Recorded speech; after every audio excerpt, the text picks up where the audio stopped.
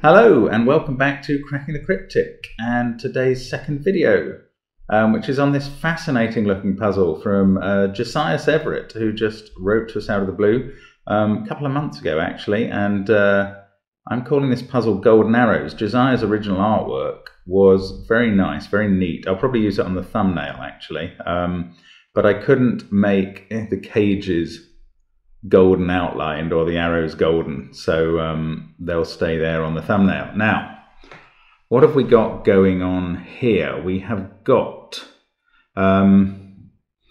some areas that look like killer cages, but you'll recognize from the numbers 2 that they are not, and some arrows that look like little killer arrows, but you'll recognize from the tiny numbers that they are not. What they're doing is looking at the count of digits rather than the sum of digits. So that means that this one, for instance, is saying that there are 3 different digits along this diagonal. This one means there's only 1 different digit along its diagonal. These 2s mean there are only 2 different digits in each of the cages. The green area is a magic square. And other than that, this is an irregular Sudoku, so it's not 3x3 cages, boxes, apart from this one, I guess, which is, but different shapes, which are always quite fun to do. And this is a real interesting twist on, well, on everything, on killer, little killer, and classic, I guess. So normal Sudoku rules apply, apart from that the regions are not 3x3 boxes, they're different shapes, as we can see. Do have a go on the link below the grid, sorry, on the link below the puzzle, and here comes myself, so let's get cracking.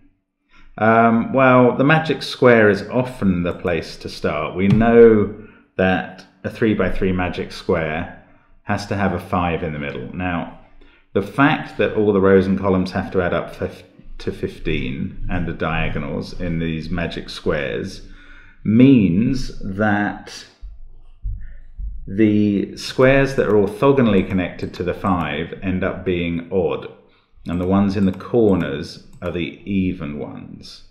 So we've got a 1 up here, so these two aren't 1 and 9, which make up the 15 row or column. They must be sitting laterally there, and it must be 3 and 7 vertically up here.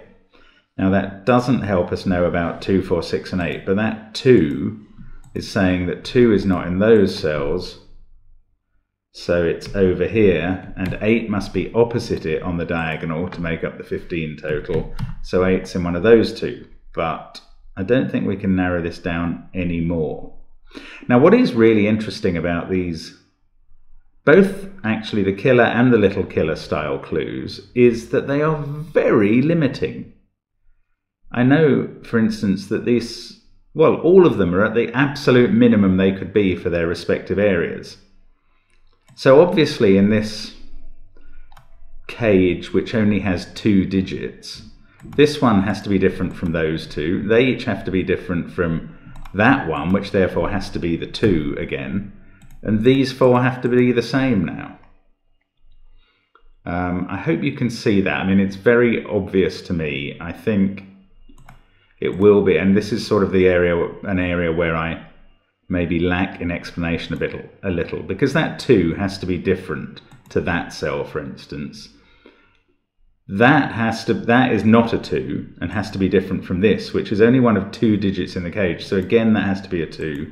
This has to be the unknown X that goes in there. Now, what do we know about that X? Well, it can't be any cell, any number, any given number that any of these cells can see, because it would clash. So I think they can see all of 1, 2, 7 and 9. Actually, this one in its region can see 8. So they can only be 3, 4 or 6. 1, 2, 7, 5, 8, 9 are all impossible. They must come from 3, 4 and 6. The same relation applies to this cage, but it probably doesn't involve a 2. Those can all be the same digit, and those must, well, they must, and those must be the same digit, but I don't think we know what it is this time. Again, however, we do know that it would clash with 1, 2, 7, 8 and 9, either in a region, a row, a column. So they must come from 3, 4, 5 and 6. But I can't rule out 5 this time, I don't think, for those cells. So we're getting something done. Now, in some ways, actually, this 1 is the most interesting arrow. You wouldn't believe that this diagonal could only have 1 digit, but it does look like, well, it has to, that these 7 cells that I've just highlighted are in 7 separate cages. Regions, not cages, regions. So they are all the same. And they've therefore got to all be 4, 6 or 8. So let's fill that in. Do we know more? Not immediately. I tell you what we do know about them though. That is, these 7 cells are occupying positions in all of rows 3 to 9 and columns 3 to 9. So the other 2 of whatever this digit is in the grid have to be locked into these 4 cells. Ah, yes, and they can't be there and there because they would be in the same region. So it must be there and there. This is 8s. Okay, that's a lovely piece of working it out. And that's going to sort out our whole magic square, which is a shame because I had just noticed something very interesting about the 1s, which I might not need now. Actually, I do need it now because until I sort it out, no, I don't. But anyway, I will show you this because it's another good way to break into this magic square. Is what if this was a 1? And the problem with that is it is seeing that cell, and that cell in this shape, in this region here, that the 1 is looking down the whole spine of. So if that was a 1, there'd be nowhere to put a 1 in this peculiar shape. So that isn't a 1, it's a 9. But I think we could have worked that out from the fact that it's next to a 2. It can't be a 1. So anyway, we can finish the magic square now. However you did that. Making sure every row, column and diagonal adds up to 15, and I think it has to be like that. So that's a good start. Now, 3 is looking at one of these cells. They all have to be the same, so let's get rid of 3. 4 isn't. 6 is as well. 6 is looking at that one. So we now know they're all 4s. Wow, we just get to place tons of digits all in a go. 6 and 9 to complete the column. What about this shape now? 4, 2, 8, 3, 5, 1. Yes, 9 is ruled out of those 2. So in fact that is a 9. And we have a 6, 7 pair here. Now this cage, 4 is clearly no longer possible because of all these 4s. 3, 5 or 6. Oh, well 6 has got to be in one of these cells. Oh no, be careful.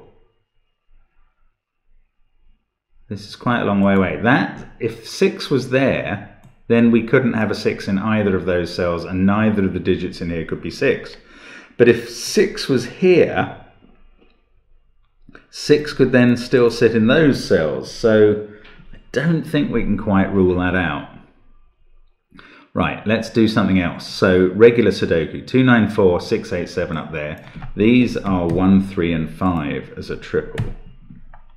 Ah, and this is on the diagonal here, where there are 3 different digits only. So 2 has to be somewhere up here because we're getting those 3 different digits all in this box, which I can call a box since it's box shaped.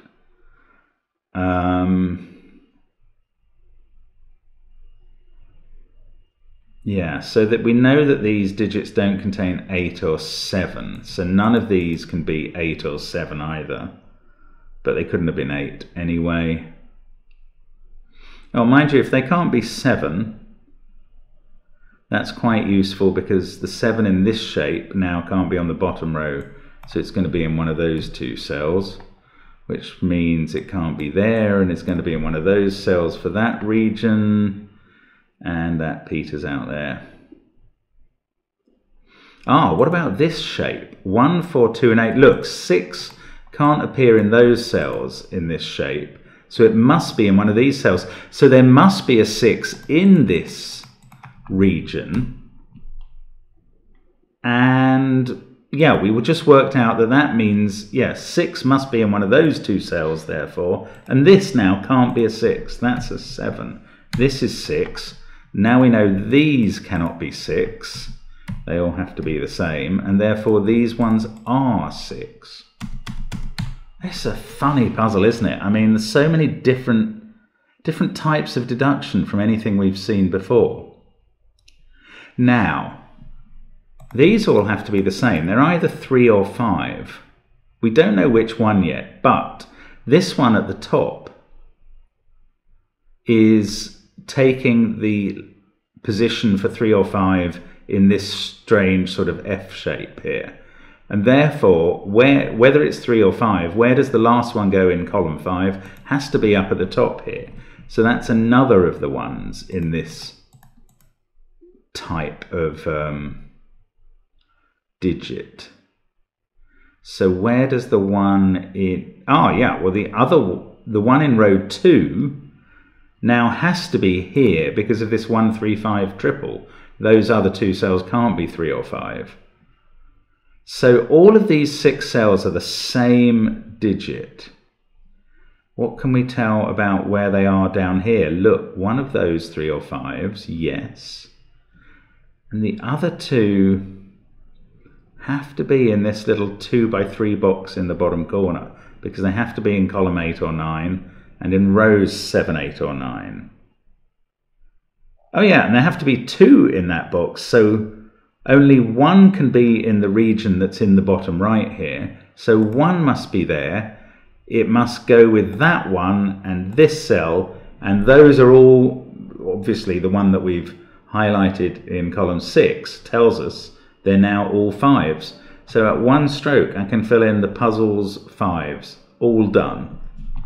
That's lovely. That's a lovely bit of logic to explain. I mean, you're working on a hypothetical digit for the whole grid and then filling it in one bound. That is fun. Now, right, this shape is very full. We've only got a 1 and a 3 to put in, so they are going in there somehow. 6, 5, 7, 9 and 3 in this shape still to go. This one can't be a 7. 8, 6, 5, 4. This can't be 2. 2 in this shape is limited to one of those 2 cells by these various 2's looking at it. Yeah, now it's an interesting irregular Sudoku mainly. Oh, we've still got, yes, we've still got this 3 clue. Which has now got a 1 or 3 in the possibilities. And we've got this 2 clue, which I haven't really looked at. Okay, what that means is that those 2 digits have to be different because they're in the same shape, but one of them has to be the same as that one. So one of these is a 2. So we're getting these positions for 2's all over the place without being able to quite complete them. We don't know that this the long diagonal has another 2 on it. It could well do, but I can't be sure. Right, let's have a look at these rows. This one needs 1, 3 or 7 to complete. Maybe let's have a look at grid geometry. Yes, these 3 are sticking out from below an imaginary line dividing the top row from the rest of the grid. That means that if they're sticking out from it, they also have to stick into it. So those 3 have to be the same as these 3, and 9 must be one of those 2. 6, 5, 4, 7, 8. 2 could be though, so that's not clearing that up. Maybe there's more grid geometry. Yes, there's a very Oh, we've already done that. The line that would separate column 1 to 4 from the rest of the grid has got 6, 5 on one side, 5, 6 on the other. That's fine. Those two, oh no, those 5 are sticking down below row 4. 4 to 8, and they're sticking up in these cells. Have to be the same. 4 to, I can't see the highlighting because of the yellow background. 4 to 8, 1, 3 or 7, 3, 7 or 9. 4 to 7, 8. Ah, that could be anything. Okay, we've got 1 and 3 to complete the row in some order there. 6, 5, 8, 7, 2. I don't think I'm playing this geometry card very well. Simon's very good at using grid geometry on irregular Sudokus, and clearly it's something I have not mastered. Those 3 have to be the same as those. We knew that anyway. That and those 2 have to be the same as these 3. Is that helpful? Not really. Okay, maybe I need to do something. Okay, 4s in this shape are done. So we've done the 4s there. That doesn't seem to help particularly at all. 8, 3, 4, 5. Sorry, I'm not looking at this very cleverly at all. Right, these can't be 2. Yes, we've already got 4, 2, 8 and 5 in this region. So one of these 2 is a 3. These are from 1, 6, 7, 9. 2 must be on the outside, which isn't quite what I need. Oh, let's have a look at 6s. 6s. Oh, we've got quite a lot to highlight. Where's the 6 in row 2? Not in this shape, or in this one, or in that one. Ah, it's in one of those 2 cells. And after that, we've got 6 there and 6 there. Where are the 6s in rows 7 and 8? One of them is here, because this shape still needs 1. And the other one is in this shape. Oh, look. 6 and 6 are ruling out all of those cells, so we can fill in that 6. Get rid of that pencil marked 6. Okay. Now, what about another digit? 4s, which are filling up all the 5 central rows and columns of the grid. Where are the 2 4s? At the top of the grid, 1 is in there. The other is in one of those 2 cells. I'm going to mark those. They're quite useful looking. Now, the 2 at the bottom, we've done that shape. We've got 1 in somewhere there, which is again an annoying shape. Oh, and 1 in somewhere here. So, I mean, all of these areas for 4s aren't actually very limited in the corners. That's irritating. 8, 5, 6, 9, 5, 4, 2, 8, 6, 4, 2, 6, 8, 5, 1, 9. That's 3 or 7. I've got 1, 3, 7. So these are from 1, 7 and 9. Ah, and one of them's on the diagonal. Oh, it can't be 7, right, because 7 is not on these 3 cells, which are the 3 in the count of this diagonal. So 1 or 9 is on the diagonal, which could be 1 there or 9 there. What else? 8, 1, 9, 6, 5, 2, 6, 5. Ah, yes, these 5 cells have to be the same as these 5. That's another geometry thing. Ah, so they have to include 7 and 2. So 7 has to be in one of them. 2 has to be in one of them. And whatever this is, what is this? It's not 7, 8, 1, 3 or 5 or 6 or 2. So it's 4 or 9. And that has to also be up here. If it was a 9, it would be here. If it was a 4, it would be here. That means, what, that 1 and 3 are in these cells, along with 4 or 9. I really don't think I'm playing this puzzle well at the moment. 9, 8, 6, 5. I thought that looked more useful than it proved. Right, 8, 4 or 9 and that have to be in these cells. So what can that be? 7, 8, 1, 3, 5, 9. Could be 2, 4 or 6. So they have to be these two cells. 4 or 9 and 2, 4 or 6. Well, I can't get much out of that. Okay, let's have another look at 2s. Just in case I'm missing something. We need 2 2s. Yes, we've got these highlighted as possible 2s in row 8 and 9. Now there's a 2 in row 3 somewhere there. 1 on the diagonal in row 1 or 2 there. The other 2 in this shape could be there, and in this first shape, I think we've got all those as possible. Actually, that one's not possible. Oh, that's quite interesting, yes. Well, I think so. We must have a 2 in one of those cells, and we must have a 2 in one of those cells. Only one of them can be in this shape, so actually those 2 cells can't be 2s, which doesn't completely help. One of them's got to be 1 or 3.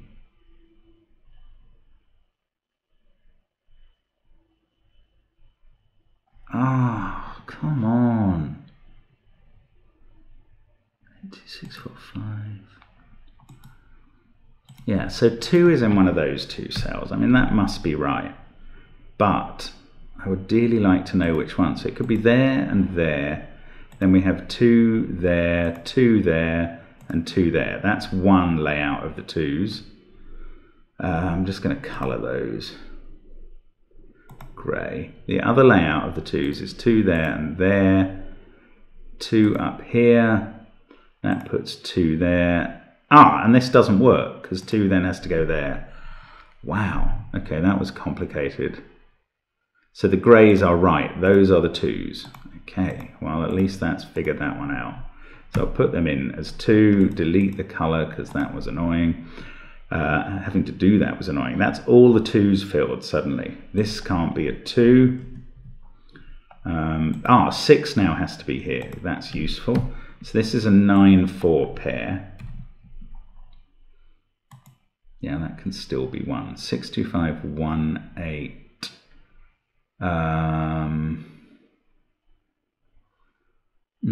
Come on, what have I learned? This must be very helpful. Why am I not seeing immediately how? Right, 6 in those 2. That has to be a 6. That's not 6 anymore.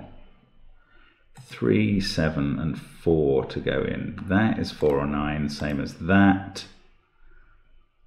Same as, one of the, 7 has been now limited to this one cell. Okay, that is good. Now we get a 1-9 pair, and therefore a 3-7 pair in that in that region.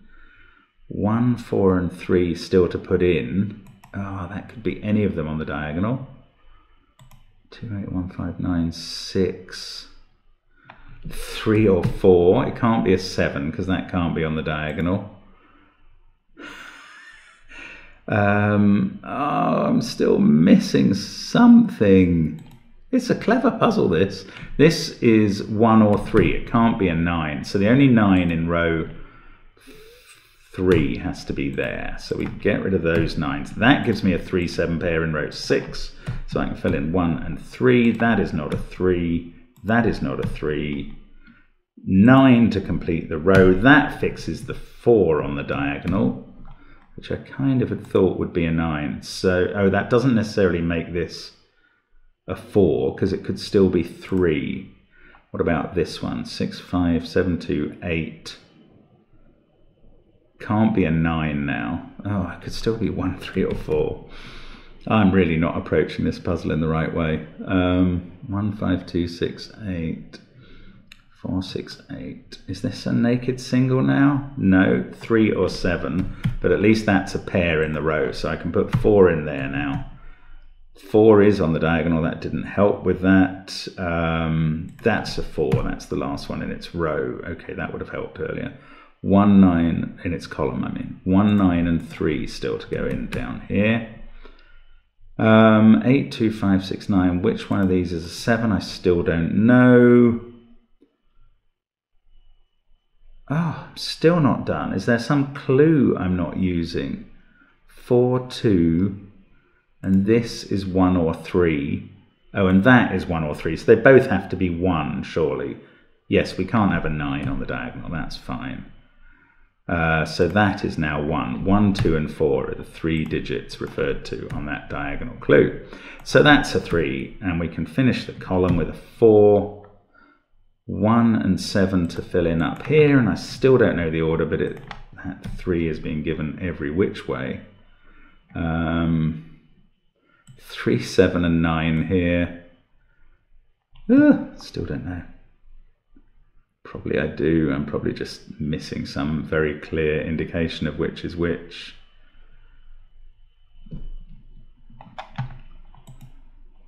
What am I missing? There's 4 possibilities there. 4, 8. These are from 3, 7 and 9. How are these resolving each themselves? Oh, that 1. That's what's doing it all. Was that right?